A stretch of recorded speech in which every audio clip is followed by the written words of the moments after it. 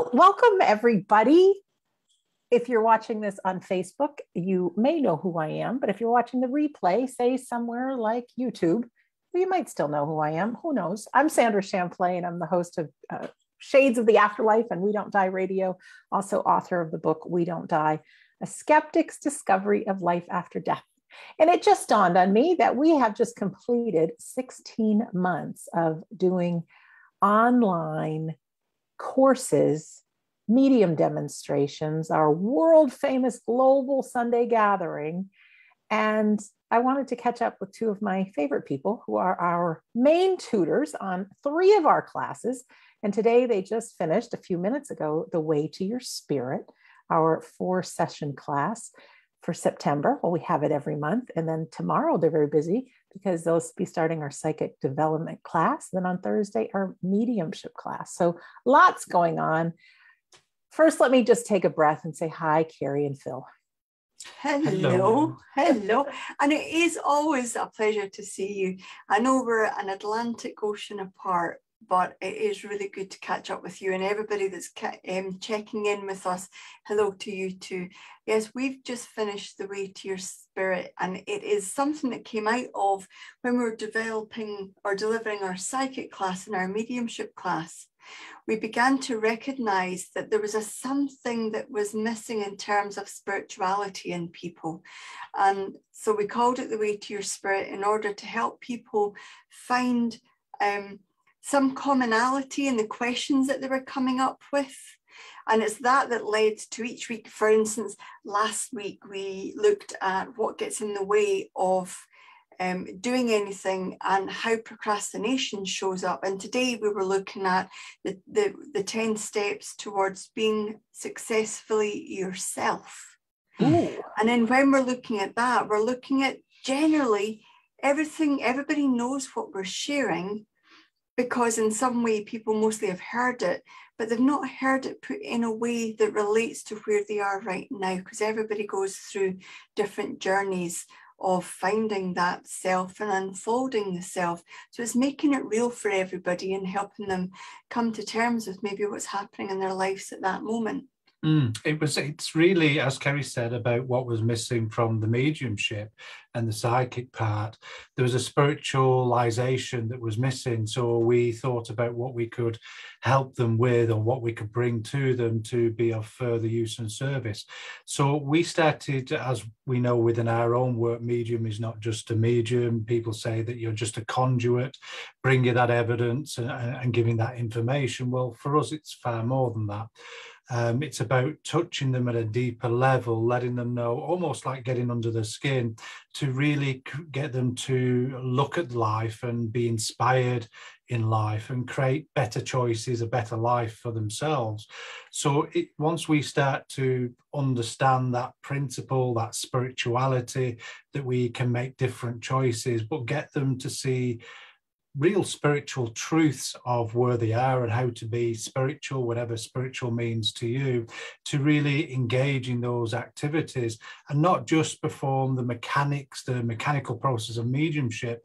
That naturalness, that true authentic self has got to be there, has got to be prevalent, because you are a byproduct. Well, your mediumship is a byproduct of who you are. And so by giving that understanding of self and the spiritualization at a really deep-seated level, understanding that everything they've gone through in life were their self-limiting beliefs, their triggers, all those things where other people's opinions count, and helping them understand that they don't, and they need to be true to who they are, has really empowered them. And some of the feedback we're getting, it's changed their life. Their partners are seeing a real kindness within them, and they're even understanding situations around them, being more empathic to them. And they've actually said they're making almost a better, kinder life, not just for themselves, but for other people around them, because they're now expressing that. So it's something we really enjoy. And The Way to Your Spirit, the way it's working out is, yes, it's recorded, so everybody that joins gets a copy of every episode. But what we've now had 2 handfuls, so 10, 12 people get in touch to say they go back. You know how you read a book and you go back and you read parts of the book, and whichever part you read, it happens to be the part that you need to hear at that moment. Quite a few people have said that have been with us since May have said they've gone back and played an episode, because they would normally pick an angel card or a colour card, but they've gone back and played a certain moment just out of pure chance of a certain episode of The Way to Your Spirit. And it happens to have been what they needed to hear in that moment. And when we thought about doing The Way to Your Spirit, it's exactly what we thought about it being. It wasn't a listen to it once. It was people going back and hearing something different and being in a different space when they watched it next time and hearing something different. So it's so reassuring to hear people using it in the way that we dreamed it would be used, as that point of reference and a point of tracking the self-development of where I was. And I never heard that last time, but this time that part's landed with me. It's been really, really good to hear. It really is a journey being human, as we all know. And for anyone who knows me, or maybe you're just being introduced to me, I'm like the afterlife lady, right? So I've done 25 years-ish research on the afterlife. I'm continually getting new reasons to believe and sharing them with whoever listen, you know, that's me. But also there's a couple other things that are really, really important. And one is people go through grief. Life is very, very difficult when we lose a loved one, although they live on. We know that they're healthy, well, they live on, we'll see them again. I want to be able to touch people and have them know how to work through grief, and that it's a process and so many things. But the other thing that is so near and dear to me is that if we really embrace the reality of the afterlife, then the big question is, who are we and what is our life for? So if you guys don't mind me asking, like, the biggest question known to mankind, you know, we get 3 minutes to answer. No, just kidding. But you talk about the soul, you talk about the self, you talk about the spirit. Do you want to just talk a little bit, like, who are we? You know, what are your thoughts on, say, this big picture? Okay. It is a big question and a big picture. It's a big window big shoulders. for looking in. If you look at that, we come from a place before we're born. Now, we're not going to venture into sacred contracts or reincarnation, because that's not for this discussion. But if we look at a place that we come from before we take our first breath, that we are spirit, that we are of the spirit world, that we're connected to something. Some people call it heaven, other people call it Summerland, other people call it the creative force of life. Other people will want to call it God. Now, we're not talking about God sat on a throne somewhere, but God as an intelligence. And then we come here, take our breath, and we wonder what the heck's happening. And when we come here, there is often we hear people say, I have this sense of separation, and I'm in a loving relationship, and I have loving family members, and I have fantastic friends. I have a sense in me that has full purpose, but I still have a sense of lacking. And this is what set us to do The Way to Your Spirit, was as we enter into a physical life, we feel that separation from the God force or the creative force of life, because the soul within us feels disconnected from something greater than itself. So the spirit, we all have a spirit within us. The spirit within us is that unique part that's of the creative force of life. And then we get things called personalities, characters, and we express that through the soul. The soul is us. The soul is who we choose to be, whether it be through family shaping us as we grow up, or DNA shaping us from our heritage, or experiences as we grow. We express ourselves, and that's the soul. The soul expresses itself right through to the last breath, and then the soul and all its experiences head back to a place of intelligence that has no physical form. It's not constrained by a physical world, and has an added spiritual quality to it becomes, well, I don't know what it becomes. There's a million different theories out there about what happens, how many levels, how many spheres, how many dimensions. I don't know.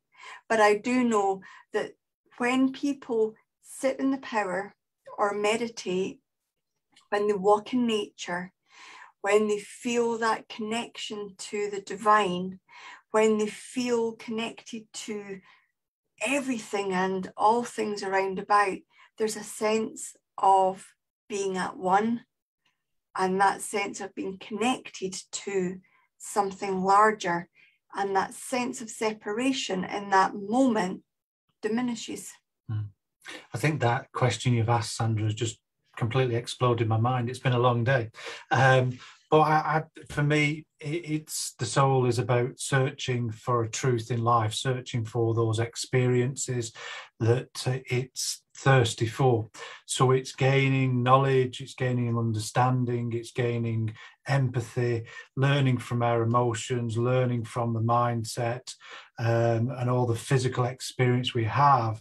And it really is about, for me, through those experiences, inspiring people, like I said before, touching them at a deeper level to help them find their way in life, to give them a sense of purpose, a purpose of what their true authentic self is and what they're here to do. I do believe that we all have a tune within us that we must play to be our true self, and if we allow that to play, for example, people like Bach and Beethoven, without them, without their symphonies, and we're the same, where we're trying to learn our way through life and really be who we're meant to be, to create choices, to bring a difference into this world, but also not just within ourselves, but within society, in our social gatherings, communities, create change. And I believe we come here to gain an experience, but through the experience we have is to help other people develop, help other people find their truth and change life. Because if we can start seeing things differently, we can create better choices in life, a better life, create better circumstances. But also, once we start to look at things differently, we express an essence of positivity, inspiration, and that rubs off on other people. A simple smile makes a huge difference to people. A simple conversation can make a huge difference. Your actions, our actions, can make a huge difference. So I do believe there's a purpose. I do believe that purpose is education and knowledge and experience that we do take back to the spirit world, but we must enjoy the time we have here and really find ourselves. So it's a huge question with many different varying answers. Kerry's given one, I've given another, different aspects, but it's looking at that truth of who we are, what we can learn, what we can do to help each other and help humanity as well. That's a big thing for us, that healing journey, that understanding and being of service, not just as medium, but as people. Educating where we can, and I think that's everyone's job. And I think in a way everyone's a medium of types, doctors, nurses, pianists, painters, artists. In a way they're all doing a service and inspiring. Some of the most inspiring things that we experience are colours and drawings and language. So there's many different things here we're here to learn and indulge in, really, in experience. I have one more question, and then we'll just wrap up our little mini conversation here. I used to be on this journey of looking for my life purpose. And I know a lot of people have come to me asking me, what's their life purpose? A lot of people are looking for that life purpose. Do we have a life purpose, or throughout our life, could it change? Or can we choose what we say our purpose is? Or is it this thing out there that we need to spend our entire life looking for? Or is it all of the above? Ooh. Say more about that. There is elements within that. I do believe that people have soul qualities that need to be expressed. And when those soul qualities are expressed, they feel in line with their purpose. They'll feel enthusiastic, they'll feel invigorated, they'll feel passionate about what they're doing, and it won't feel like hard work. That's not to say that life becomes easy, because it doesn't. Just because you're living a life on purpose doesn't mean you have an easy life. But everything we do when we're on purpose feels like it has a power and an energy to it. And for me, it has changed. I've always known that there was mediumistic qualities there. I've always known that I would be sharing, teaching, mentoring, showing. And I always knew that when I spoke, for some strange reason, people seemed to listen. But I've been allowed different experiences from the corporate world of taking leadership roles there, to within spiritualist churches, taking a leadership and a teaching role there, to being here with you and earlier on with the other people in the class. And I've always felt like I was serving a purpose. Some I was happy in because it didn't feel like I had to put any effort into it. And other times, 9-to-5 job or 70-hour-a-week job, I had to work really hard at doing that because I was really good at it. But it didn't feel like it was motivating me. It took a little bit too much energy to do it, even though I was really good at it. So being on purpose for me is about enjoying it and it not feeling like really hard work, and being able to do what I'm passionate about, which is educating, which is sharing truth of life after death, which is providing confirmation to people about where their life might be and motivating the living to live even more inspiring lives, knowing that sooner or later we're all going to end up in a place where we don't need to breathe. Well, that was a bit of a shock where we don't need to breathe. We don't. I know we don't. But again, for everybody that's out there that's looking for their purpose, then what I would say to them is just enjoy life and be who you truly are. Kerry talked about soul qualities. Well, if we're truly in touch with self, then we will know that we're a good listener. We'll know that we may be compassionate.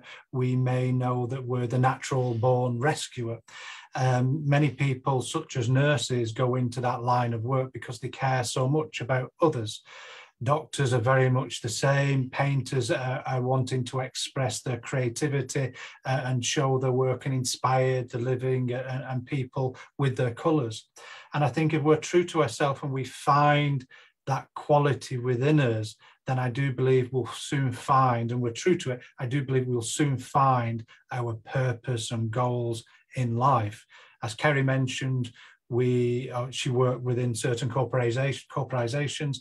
I was exactly the same, but it didn't sit well with me because I knew that I wanted to listen, I wanted to help, I wanted to be of service in some way, but I knew I didn't want to be a nurse or a doctor.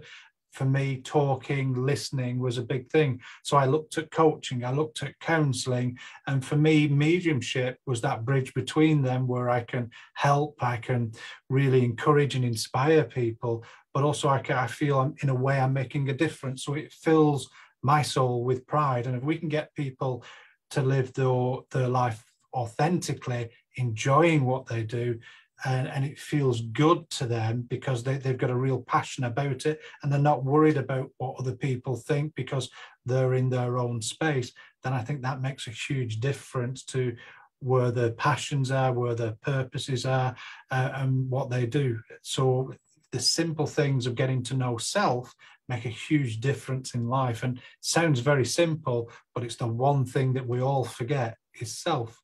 We never take time for self. We're busy being busy, not busy being productive.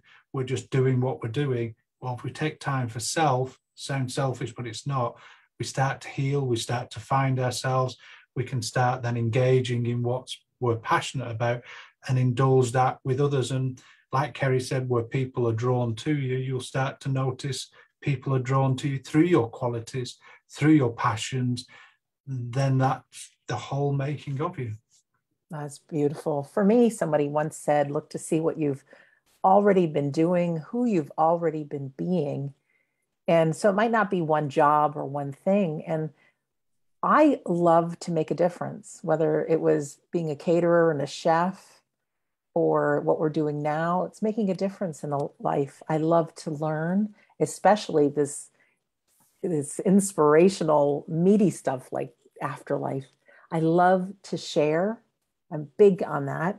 And I love joy and I love to have fun. So for me, when I think about life purpose, is when I can be being that, whether it's a job, working for myself here or there, those are the qualities that light my soul on fire. So I think my advice to anybody is look to see who you've been being and what you've been doing, and just look for those commonalities. But don't think, your life's purpose is to be this. We really do get to choose. Anyways, Kerry and Phil, thank you for our little mini chat. What do you have going on the next couple of days? Oh, wow. Next couple of days, we're being busy, but always in a productive way. Can't make it up, can you? No, tomorrow, we've just done the Way to Your Spirit today, something we really enjoy.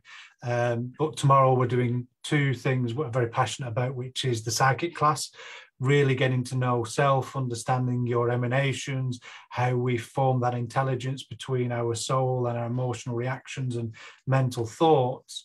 And putting people through their paces to really find themselves and understand themselves, and building those foundations. So, and to quote somebody, it's not just about the ability, it's the way that we live and the way that we are makes them far kinder. But I also know on the Thursday, I'll pass that over to you, we're doing the mediumship class. And the mediumship class, we begin our first one on Thursday for September, and it is a graduating course, but we've got people joining us every month. So some people have taken a break, some people are just joining us, and it's that way of being able to share that journey through. Well, many people are on the Wednesday and Thursday and also come to the Tuesday Way to Your Spirit, but people go from the psychic class and then become curious about what would it be like to read somebody who is in the spirit world. And then we introduce them to being able to work with those in the spirit world. So it's a real passion of ours, firstly, to create that awareness in people of the difference between psychic and mediumship. And then to see people's faces when the spirit world comes in and makes their first communication with them. Never get tired of seeing it. And then people become quite curious and determined to be the best ambassador for the spirit world as they can be. So we start that journey on Thursday for the month of September, which thoroughly looking forward to. Yeah, it's about going through all the processes, all the mechanics, keeping the naturalness, but opening their eyes to all the formal training, the clairvoyance, clairaudience, clairsentience, how it all goes together and how we can build patterns, but really needs to be natural and work in the way that the spirit will work with you, because that's the big thing. We can teach you the processes, but we want you to be really natural, the individual medium, because we all have different qualities and we want that natural quality to be there, because that's what makes medium so different and enjoyable. Absolutely. Well, guys, I love you lots. I know this has been fun. I know for me, when I've been in the psychic class with you or the mediumship class, when you hear yourself giving this information out and you think that it's coming from your own imagination, and the other person says it's 100% true, or that's amazing, or you're telling somebody something about a loved one and they say that's absolutely true, you start feeling like, I'm not just this body, I really am this divine soul having this experience. So anybody who's interested, come on the journey. There's each month 4 sessions, 2 hours each. They are all recorded, so you can join late, join early, doesn't matter. Just come in, join us, be part of our family. You can find out about all of it at wedon'tdie.com. You can click on the store or the calendar there. Now, Phil, you are the chairperson for this Sunday, for our Sunday gathering. I am, and I'm cooking up a You're big cooking one. up something good. I am. But you want to just share what our Sunday gathering is? Because it's free and it's fabulous. And then we'll... let you go. Yeah, absolutely. We all got together here on We Don't Die, Darren, Scott, yourself, Sandra, and Kerry and I, and we wanted to do something that wasn't, how can I put this, attached to a religion. We wanted to bring a service together that inspired everybody, that there was something there for everybody could relate to, that wanted to discover mediumship, that wanted to discover spiritual truths, wanted to understand more about healing. But we wanted to do it in a fun way. So instead of traditional hymns, we have songs and we have little videos that inspire, and sometimes little videos that Sandra makes up. Yeah, little. And this is the unique thing about it. Sandra loves to play with videos and loves to chop and edit, and she keeps us on our toes. But the good thing with it, there's nothing set in stone. The order of the service can change, the order of how things are presented are change, and you have to be willing to change in life and have different changes, because it keeps you alive. But also Sandra keeps us on our toes with these little funny videos, especially when she puts her heads on things that are dancing. And everything else. But and again, it's so, for myself, it's so refreshing, it's so inspiring, and it's free. And this is the really good thing. We have people now week in, week out that come and join. It's part of life. Well, this will be the 76th. It will. 76 weeks. Sunday gathering. And there's some people that just haven't missed a single one. But also we have a lot of people from the classes that come and join because they love what the whole team does. And it's how we try to inspire and reach out and touch deeper levels. It's an extended community as well. We've got people that come in. And as people used to go to their centres, their churches, their groups, their friends, the Sunday gathering has become a place where everybody gets together. And even though we can't see everybody at the same time, there's a sense of coming together. And I think that's pretty unique. And for it to have stayed online without one being missed for 75 weeks, 76 weeks to come, is a big thing. We've received emails from people thanking us for doing it, but actually we need to thank everybody else for coming, because we'd be doing it anyway. It just makes it more fun when there's lots of people there. And there is a total respect between us all. There is a reverence between us all, and there's a spirituality between us all. And we never want to lose those factions. We just wanted somewhere where people could come in, feel safe, be part of a community that have, unfortunately, things in common, where we've lost people, lost things in life, and can gain some healing, solitude, and also an understanding. And it is endearing with all the messages that we get sent. And you know about that, Sandra, because you had some sent to you recently. Yeah, I'm really happy about that. And I was talking to a friend today who comes from a broken family. She's the last one left in her bloodline. And there's that feeling of missing and not having someone. And I know a lot of us have families that are broken up. And it just dawned on me that, not just Sunday gathering, but you guys as friends, we can really pick our family. We really can. And so for anyone who's interested, join us. We'll be your family. And I do get silly, not all the time, but every so often I'll use my creativity and do something that puts a big old smile on everybody's face. And so you never tell us what you're about to do. I never do. I never do. But anyways, it's all done nicely. It'll make you laugh. But that's me too. And my life's purpose is being creative and giving people surprises and little gifts. So with that, guys, your website, we can see on your screen, is the Spirit and Soul Foundation.co.uk. You can find a lot of their advanced classes and things like that in mediumship there, and some really wonderful courses. And then also for our weekly courses, you can check out WeDon'tDie.com, click on store. So Mr. Philip Dykes and the most beautiful Kerry McLeod, thank you for our little mini chat. Oh, thank you. You're most welcome. Most welcome. Pleasure. And you, whoever you are, wherever you are watching or listening, thank you for just taking a chance and checking out something that you didn't know what we were going to talk about. Here you are. You are special. You are loved. You are one of a kind. And we thank you.